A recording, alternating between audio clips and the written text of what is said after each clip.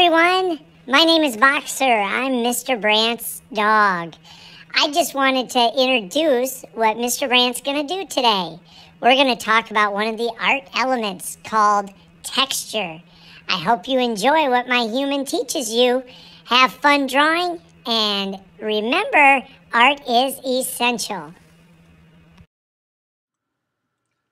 Thanks, Boxer. That's one of my puppies, Boxer. I have another one named Bailey, which you'll probably see later on this year. But thanks for the great introduction. We are going to talk about the art element texture. And we're going to do kind of a fun, different kind of a drawing today. So if you're ready, let's get started. What is texture? Texture is kind of how something feels. And in art, you can have real or actual texture, or you can have implied texture. Real texture is like if you're doing a clay sculpture or you're doing something 3D and it actually has real texture, meaning you can feel it. It feels bumpy or it feels smooth. It feels furry, whatever that texture is. Implied texture is what a lot of artists use in their drawings or paintings, where you're actually trying to make it look like texture, but it's really not. So like maybe you're drawing a puppy and you want to make it look really furry. It looks furry, but it doesn't really feel like fur. It's still a flat piece of paper. So it's implied, okay? You just see it and your mind knows that if that was real, you could feel it. So there's a lot of different types of textures: rough, soft, hard, bumpy, prickly, just so many different things. Some real textures would be like the texture on a basketball, or how soft your carpet feels, or the furriness of a new puppy. The rocks, how they feel rough, and different things. A piece of plexiglass where it's really smooth.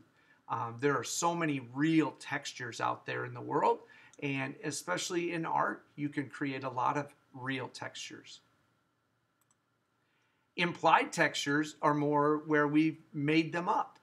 It's kind of given the illusion. And you can do that, as you see on the top, with just doing hatching lines or lines crossed over each other. You can do it with little hatching lines, stippling. There are so many ways to make something look like texture. And so today, we're going to get right to it, and let's start creating some texture. So here we go. All right, I'm going to get my camera set here, and remember, I'm going to be looking over at the computer a little bit. That's why I look like I'm looking off to the side.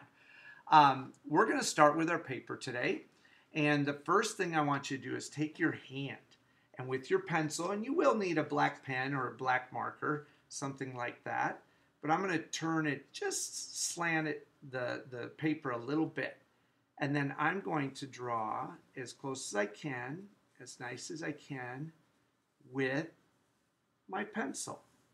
And so I'm going to create my handprint, but I'm not going to go all the way to the bottom. If you look, I stopped.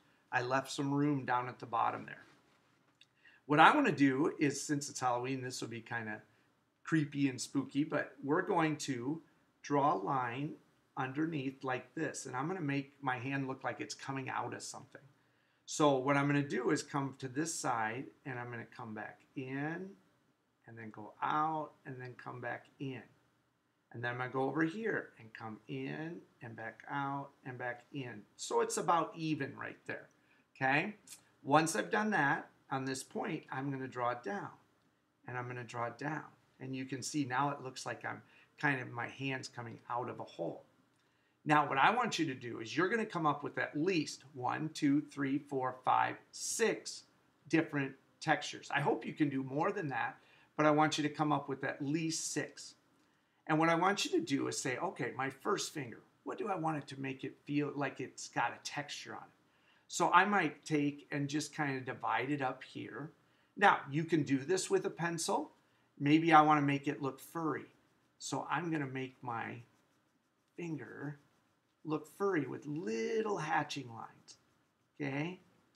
But if I have a pen, I can use a black pen if I don't want to outline, and I can just do the textures right with my pen. I don't have to draw it with pencil first. I can go in and make it look furry by just crossing over and making little lines like that. Maybe I want to do this. Maybe I'll outline my finger here.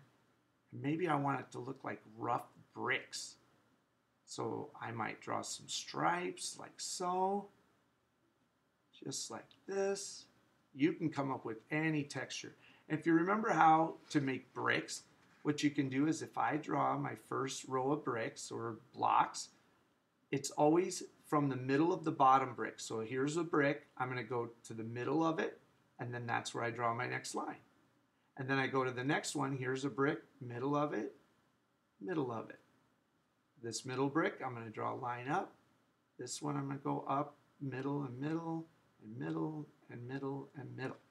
And then maybe I'll add some little texture lines. Maybe I want to add some little stippling dots to give it some texture. I can do so many things with my pen, stippling and so on. Another way that we could do it, how about scales? So I could outline my finger, and one thing I'll show you at the end is outlining with a thick, and then I'm just going to do little U shapes. And when I come to the next row, I always want to go to the bottom of the U shape. So touch the bottom, bottom, bottom, bottom, all the way. Always go to the bottom of the U shape that's above. That will give that overlap look of scales, or in a little bit I'll show you some feathers, and you could do scales in your finger. Lot of other things. I want you to come up with a lot of details in what you could do. Another one, maybe I go down here and I want to do actual feathers. You could make these look really pretty if you colored them in. And I'm just going to do feathers beside each other, like so. Add another feather, and add some feathers here. Okay, and then after I get across, I could go down here and say, now it's the same as we did with the scales.